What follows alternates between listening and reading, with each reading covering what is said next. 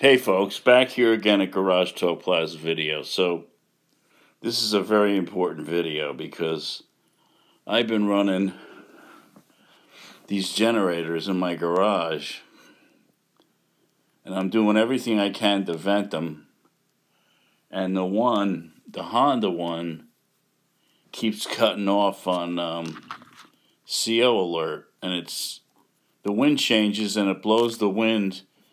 It's stupid. They have it right next to the motor, and if the wind blows the exhaust back, it cuts it out on CO alert, which is frustrating as shit because you want to keep it running when you want to keep it running. So I went on YouTube and I found out how to unhook it, but I couldn't figure out how to get these Torx fittings that I needed, because I figured I'd just take it off of 4 regular Torx sockets. So I put the Torx socket in there.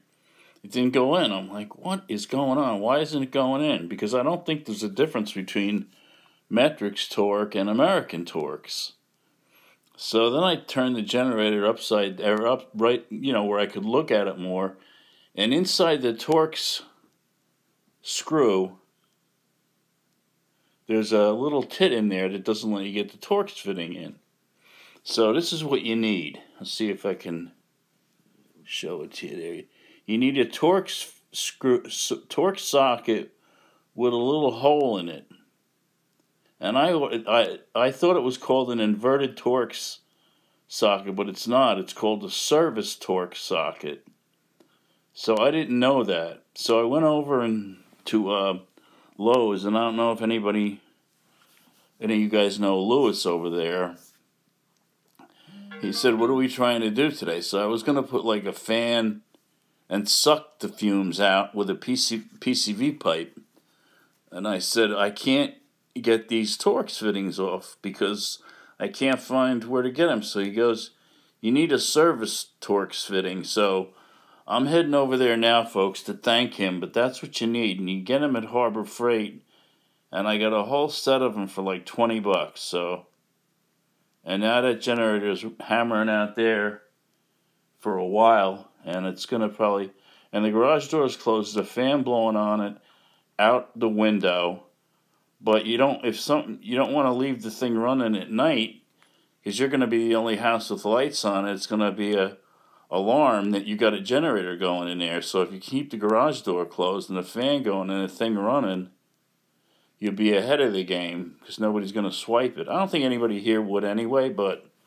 And then I have another one that's a regular gas one, and I had that thing hammering away in the garage for like a couple hours the other day with the garage door closed, the fan blowing the fumes outside, and it didn't even bother it. So something about the way this Honda's designed that it's...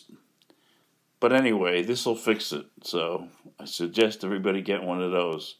And you can also get vermiculite here too. This thing is in fact made of pure vermiculite. So it's strong. Like, you can tap it on my head and you can hear that this is solid. It's made out of pure vermiculite right from Pennsylvania, the factory. And they probably had it. I think they might have even ordered the vermiculite through us because we're a vermiculite supplier. So, but this is what you need. It's a service Torx socket. And I would recommend you get it through us because we can order it in vermiculite. And if you get it in vermiculite, you don't run the risk of getting shocked with it.